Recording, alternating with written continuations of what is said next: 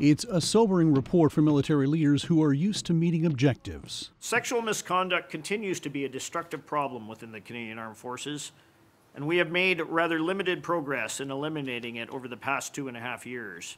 I think the culture It doesn't hasn't surprise changed Paula because the MacDonald. military is Constant sexual harassment caused her to quit the military. Some members of the Canadian Armed Forces have gone awry in terms of trying to teach soldiers how to be tough.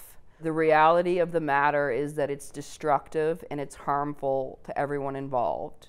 900 members of the regular forces, 1.6%, reported being victims of sexual assault last year.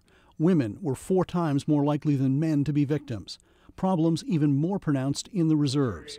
Not much different than a survey 3 years ago. We are particularly troubled by the persistence of sexual assault, which causes the most harm to individuals and to our institution. Since 2015, the military has used high-profile prosecutions in an attempt to stamp out the problem, an approach to name, shame, and even expel, known as Operation Honor. Maybe the Operation Honor doesn't work enough or doesn't target the real source of the problem. It was Stephanie Raymond's own story which sparked the crackdown. She and other victims say the problem is one of culture and training. Changing that culture was at the heart of a 2015 report by former Supreme Court Justice Marie Deschamps.